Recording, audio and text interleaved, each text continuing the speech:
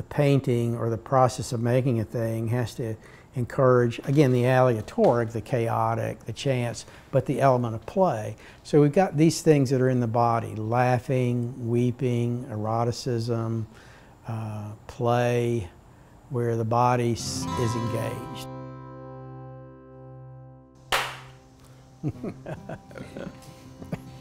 Well, I'm Terry Thacker. I'm an artist, painter primarily, but I do many other things as well.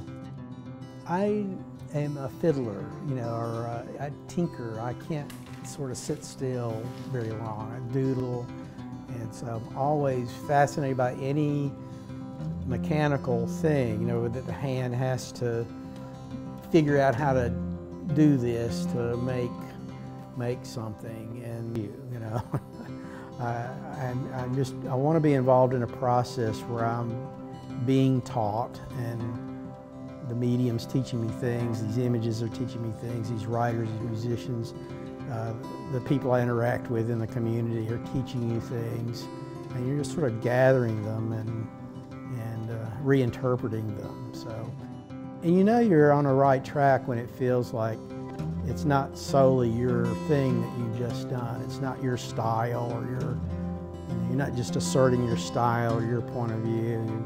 You're collecting and gathering things that seem intense or animating to you, and putting them together that way. It's very organic. One has to experience the world in multiple ways. You have to go through the world and slow down and let your environment speak to you, and let your colleagues speak to you, and let the notion is let the other speak to you.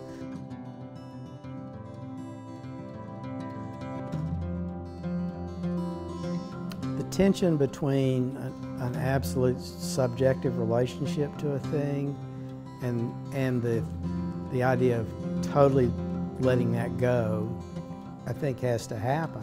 Right?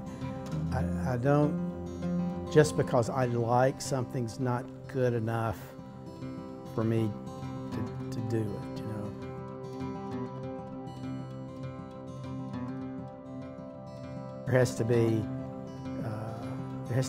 There's the tension of the opposite of that, sort of working simultaneously, willing to let go of the body. But the idea of tools and tinkering and using the hand and making the body disciplined in a certain way relative to that tool is something that I'm always interested in. So it's countless little things that I play with. An interesting thing too. I think the way you move through the world and interact with the world it's a very interesting thing to do. The brain works differently.